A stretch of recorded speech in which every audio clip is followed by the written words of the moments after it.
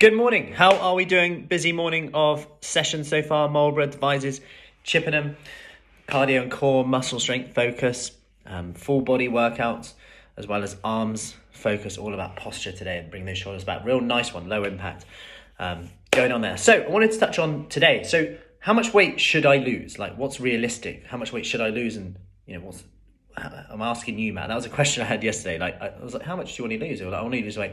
I don't really know. Like, how much is realistic? How much can I lose? It's a really good question. The second part of this is, as the conversation went on, is she's tried a lot of things before, best intentions, the plan's there, but she's worried she can't stick to it again. Because every time she starts something new and new and new, morning, Jane, start something new, and I fail. And there's that fear of keeping up to it.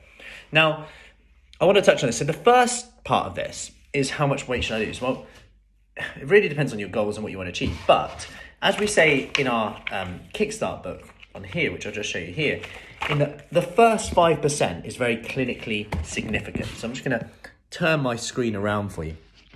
So as you see on here, you don't have to lose loads of weight to see the benefits. Losing just 5% of your starting weight lowers your cholesterol, reduces your risk of heart disease, stroke, diabetes, and may even improve your sleep and energy levels. In our research, people who focus on simply losing the next 5% succeeded in 97% of the cases.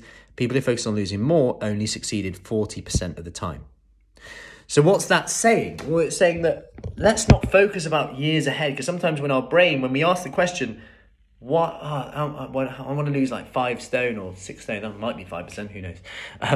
But when we focus on the end goal all the time, that's fine. But when we're doing it all the time, we go into this stage in your brain, you're asking the question, will I stick to it? I didn't stick to it before, so how can I do it now? Let's focus on that next 5%.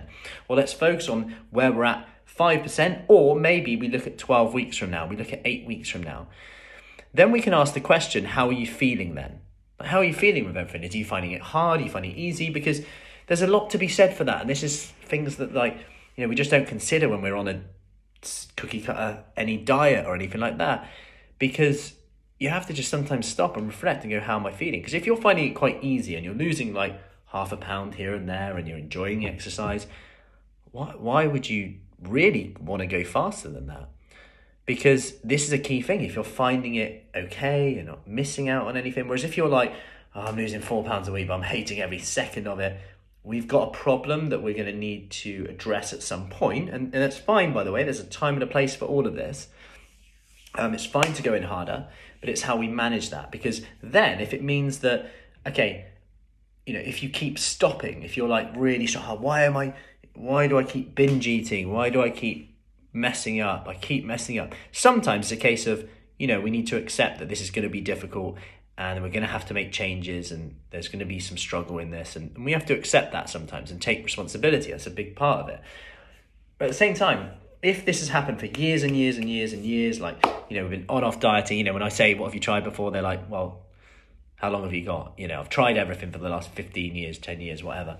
And if that's always the case, that whether that's a certain time of the month, we know from research that, women can burn up to 200 calories more a day, or even 300 calories a day in certain weeks of the menstrual cycle. So if you think about luteal phase, for example, and in that kind of means that you can eat a bit more in that month. Not loads more, not binge eat, but you might say, if I allow myself 200 extra calories a day in these weeks, and just to translate that, if you don't want to count calories, a few pieces of fruit, a small chocolate bar, whatever, it's like something like that. Even if it's a chocolate bar, it's thinking about, can I take the pressure off in those weeks? And it might not be linked to menstrual cycle or anything like that. It might just be every time you do something, every time it's like week 4, you get a bit bored or something. And every time then you think, I'm all or nothing person. So on week 4, I've messed up. I might as well just call it a day and start again next month or something, when summer's ended in September, when the kids go back to school,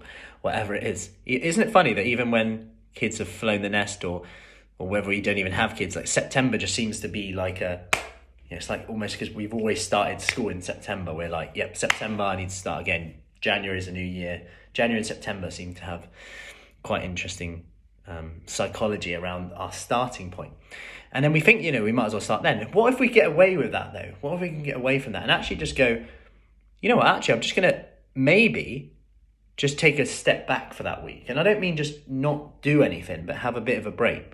And you might think that, yeah, I can't do that, I won't lose weight if I don't do X, Y, Z. But if you keep like messing up, keep stopping on that week every time, if that's the sticking point, like every 4 weeks I just fall off the wagon then, or whenever we have this weekend like planned or whatever, I just fall off the wagon completely.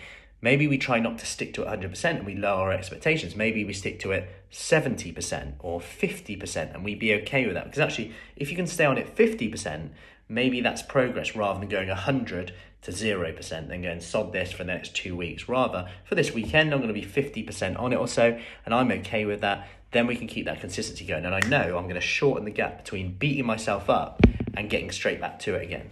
Okay? So that's going to be the key thing. Can we shorten that gap on there? So I hope that helps. Any questions, as always, just let me know, and I will see you soon.